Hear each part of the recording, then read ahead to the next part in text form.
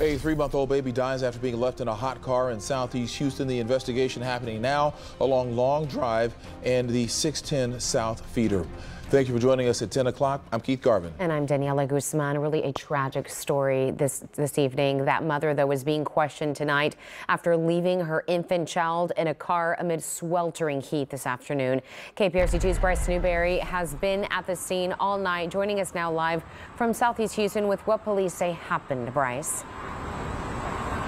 Keith, Daniela, police have been here on this scene for going on 7 hours now. We have learned that mother came here to this mental health clinic for a visit this afternoon, but that 3-month-old boy got left behind in the car, and tonight police are trying to figure out if that was on purpose.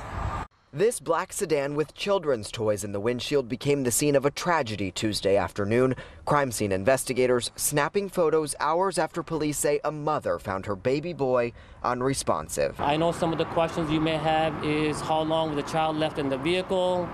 Were the windows up or down?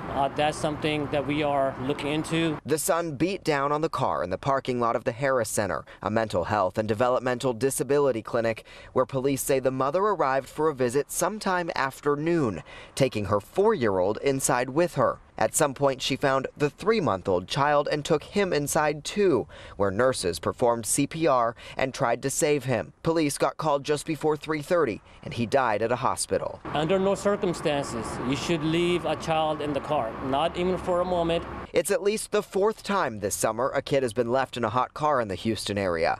Last month, a 6-year-old in Richmond died too. It gets very hot, especially an infant or a child. The body temperature goes up very quickly. Police call the situations avoidable as the investigation in southeast Houston continues. And we are not very far from Hobby Airport, where the temperature did reach 100 degrees today. The child's cause of death has not been determined, but tonight police tell us any potential charges against the mother will depend on what their investigation reveals, as well as those autopsy results. We're live on the southeast side tonight. I'm Bryce Newberry, KPRC 2 News. It's a sad story, Bryce. Thank you.